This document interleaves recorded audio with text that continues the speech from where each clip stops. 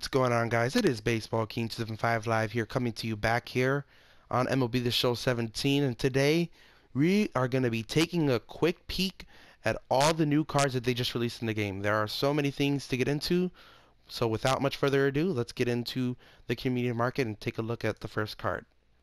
So the first card here we have is the 94 Chase Headley. There are so many cards, like I said, so I'm going to be going and skimming through these. So I got the 94 Chase Headley. Solid card, decent power, just like the 92 overall from last year in MLB The Show 16. Decent fielding, and got two quirks. The second card, 91 Jason Vargas. Like these are the new player stat missions, or the player of the month missions. They have an April player of the month, where you get to collect six of these player of the month players, and the next one here is Ryan Zimmerman. Both of these cards are 2 out of the 6 cards you gotta acquire for the first tier for the 94 Eric Thames mission. And the second and third is not yet discovered yet. I do not have them all, so I do apologize for that. But I'm not going to be spending 71k or 61k on one card, a diamond card that I'm never ever going to use. So that's that. 89 Ian Kennedy is one card, same as last year's. 89 Mike Leake, another player of the month card. 88 Steve Cishek, breakout card. I might need to get him for my bullpen. 87 Aaron Judge. This guy had an amazing month. He's going for 50 something, 53,000. 47 Sell. He's got 92 power, 94 versus left. It's a great card to have for a trial. I might use him in VR if he's an option. But for a team, I really wouldn't want to use him because I have better options in the outfield. Next card, 85 overall Chris Owings, another player for that player of the month mission. 85 John Danks, same as last year's card. 85 breakout Marco Estrada. That's a new card that they just added. It's a breakout series card, so I may have to pick him up to complete that 99 mission for the 99 Eddie Murray. 84 Brad Boxberger. That is a solid card. Great BR card. And that's another breakout card that they just added. 83 overall Logan Forsythe. It is breakout from 2015. Same overall, I want to say, as the live series, so I don't know why somebody would put a buy order for 3,500, but that's the new card that they added.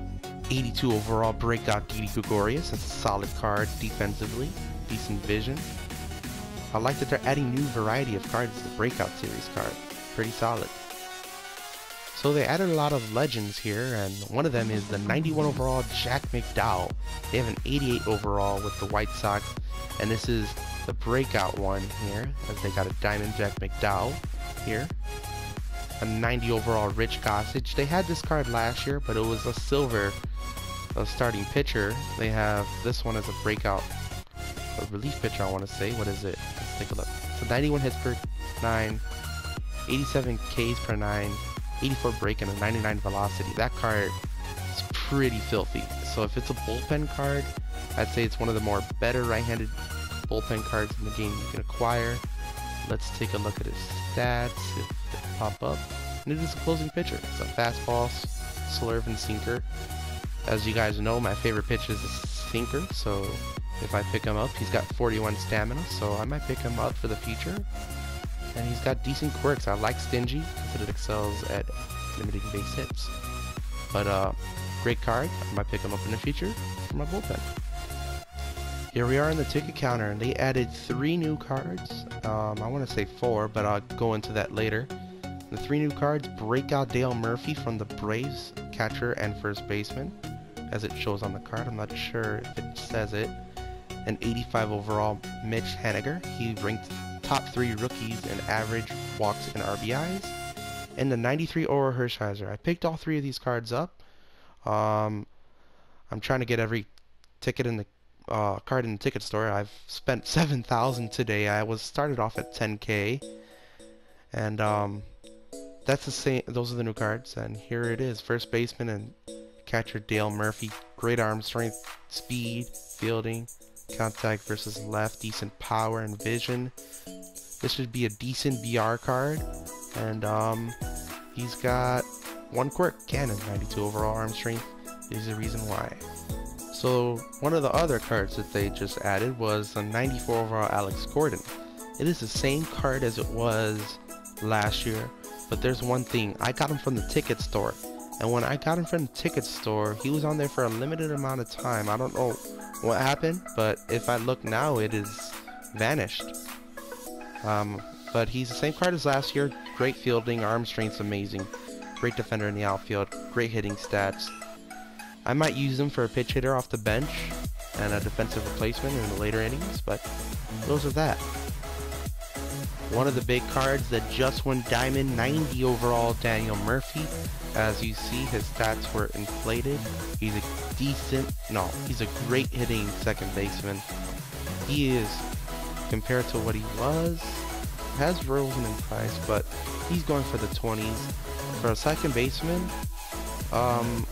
with his hitting stats, I think that's a steal for 22k. If I were you, I'd pick him up. There's not that many second basemen out there that can hit as well as he can for an affordable price, so he's one of the more budget diamond second basemen out there. But yeah, he's a great card, and that is one of the new cards that they updated. Aaron Judge is a silver, and Jose Ramirez is a gold, and Miguel Sano is also a gold. And those are the highlights for the player updates. So as you see here, they got the one pack, the April Player of the Month I was telling you guys about. Contains 4 player items, a single guaranteed monthly award series flashback players. Contains 6 for the Eric Thames player epic missions. A limited quantity of packs are available and may sell out. Limit 1 per person. And there were 10,000 to begin with. They are down to 5,130. There, as you see, 20,000 stubs. I don't think it's worth it. I mean, you can only pull those golds, and currently one of the most popular golds pulled is the 89 Mike Leake, who's going for 3k right now. So if you look at it, no, not worth it. You can only purchase one, and there was a little glitch that happened on my account, and I bought one of these before they took it off and brought it back to the market ticket, to the pack store, and I tried to open it and it showed a server error. The moment that happened, the pack vanished. It took my 20,000 stubs, and now I try to purchase one and it says that I already purchased it. Did not receive a card, but